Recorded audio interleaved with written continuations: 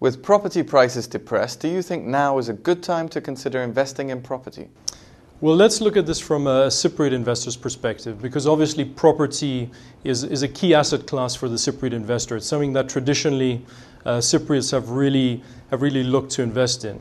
What are the three markets that Cypriots tend to invest in? One is the domestic Cypriot market.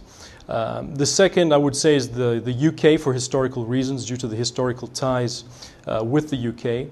But I think the third market, which has really opened up in the recent years, is the Eastern European market, where there's been quite a bit of investment into that. Now, if we take each of these individually, the Eastern European market, as we all know, there's been a tremendous influx of credit, and this has caused really a bubble which has now burst, and therefore a lot of Cypriot investors have been burnt in the Eastern European market.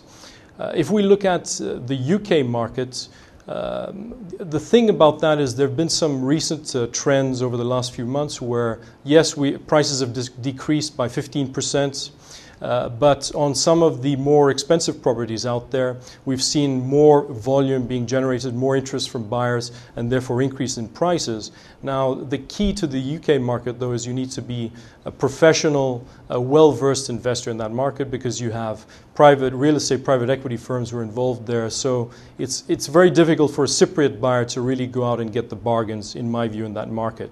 Now, if we look at the domestic Cypriot market, we've seen probably a drop in volumes of property purchases of around 50% in the last year here in Cyprus. In the coastal areas, prices have dropped by between 20 and 30%, mainly due to the fact that expatriates and foreigners buying in the coastal areas are now looking to leave and cash in on their euro investments.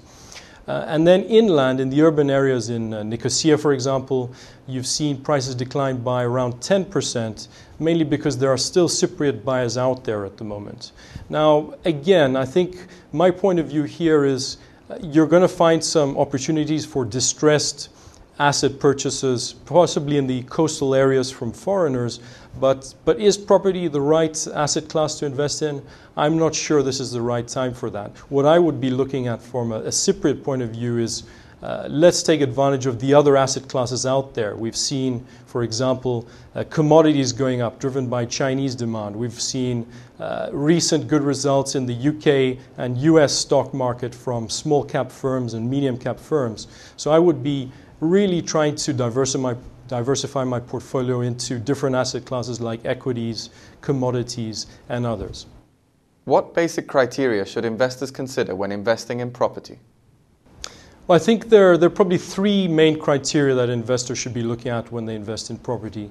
The one which is, it's standard every time round, is location. Location is very important. So, for example, if you're investing in a commercial property, make sure there's a lot of foot traffic in front of the area where you're going to be building.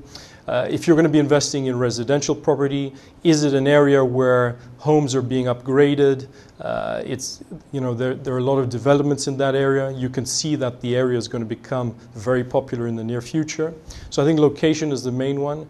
The second thing I would look at is the site characteristics of the property.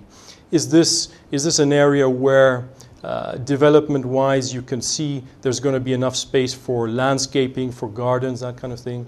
And probably very important in the market at the moment, will you be able to get hold of those title deeds? I think probably the third factor that I would be looking for is how long do you want to be in that investment? What is the duration of your investment? Because at the moment, loan rates are pretty high, especially in the domestic market here in Cyprus. And it's unlikely, given the rate of growth, the low GDP growth rates that we're experiencing and we're probably going to experience next year, that you're going to get a quick return on in that investment. So I would be looking for more longer term opportunities.